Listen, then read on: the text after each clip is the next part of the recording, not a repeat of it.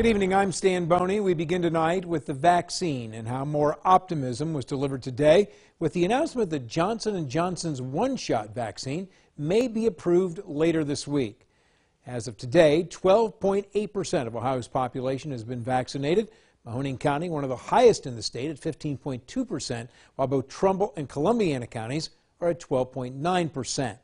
The number of new COVID cases in Ohio also encouraging, 1,842 today, about 700 below the 21-day average. But it's the vaccine that everyone is talking about right now. And today, First News reporter Lindsay Watson talked with Mercy Health's top doctor about how the third vaccine will help.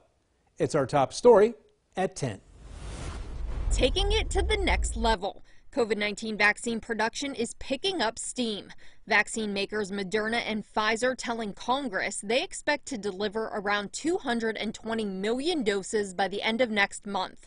Mercy Health's Dr. Jim Kravick calls the news encouraging. We need to get to that magic number, whatever that number is, in the 70 to 80% of the population vaccinated. And to get there, we need to have all the tools we can. As that's happening, Johnson & Johnson is on standby, expecting its shot to start going out within the next week or so, pending FDA approval. And that could happen as soon as Friday.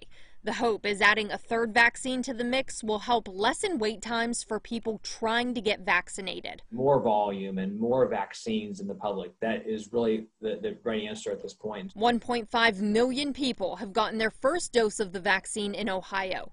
Mercy Health has 4 clinics locally: Youngstown, North Lima, Halland, and Warren. They're constantly busy. Just listen to the numbers in the 1B group. We've done 17,000 total vaccine administrations.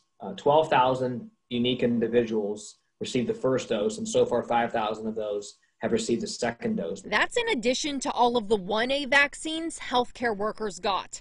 But it's a process. Reality is there's a lot more people in our community that need vaccinated. So the news that we will have more supply coming soon is very welcoming to our staff. They're ready to go and give out those vaccines for sure. Lindsay Watson, WKBN 27 First News.